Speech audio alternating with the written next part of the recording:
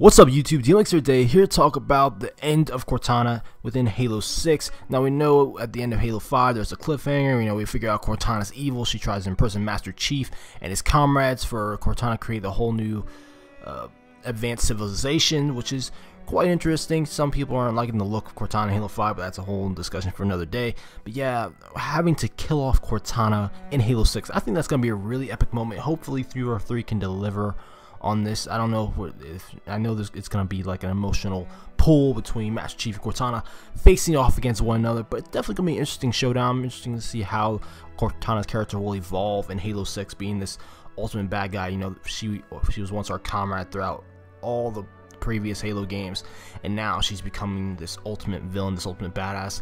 Makes me wonder if she's gonna create some new enemies to help fight against Master Chief and the other characters within the Halo series, or what's gonna happen in the end.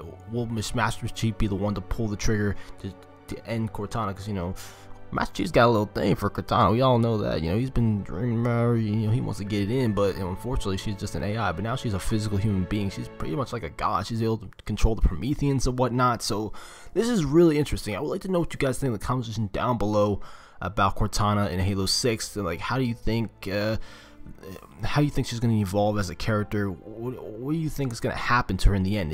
Or do you think Master Chief's going to be able to bring her back to the good side, or is Master Chief going to deliver the final blow? This is definitely going to be an interesting one. Hopefully we get some more information on that as time passes. Halo 6 probably won't come out in like 2018, 2017, so we still got a lot of time between Halo 5 and Halo 6 to understand like what's going down. So I'm looking forward to it. I'm glad Cortana's a villain, actually. It kind of does make sense.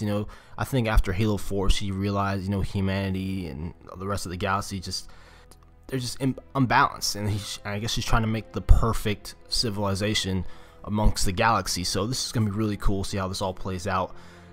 Halo 5 definitely wasn't the strongest campaign in the Halo series, but maybe Halo 6 can turn that around. I hope so, because honestly the Halo 5 campaign it feels forgettable at times. Honestly, there's a few cool moments in there, like Master Chief versus Agent Locke and fighting against the Warrior Eternal, but then again you fight against the Warrior Eternal like so many times. It's so annoying, and the cutscenes are fantastic, but some of the missions in Halo 5 it's just underperformed. And honestly, I would love to see Halo 6 like just go over the top. I don't know how many other Halo games are gonna make after Halo 6, but just since this is the final game in the second trilogy, you guys gotta go out with a bang, honestly, because I want Cortana to be the most threatening villain yet in the Halo series. So we'll have to see what happens, what 343 does in the coming events of Halo 6. Because I think we're probably gonna it'd be cool seeing like a team up between the Arbiter, Master Chief, Agent Locke, and maybe one other Spartan.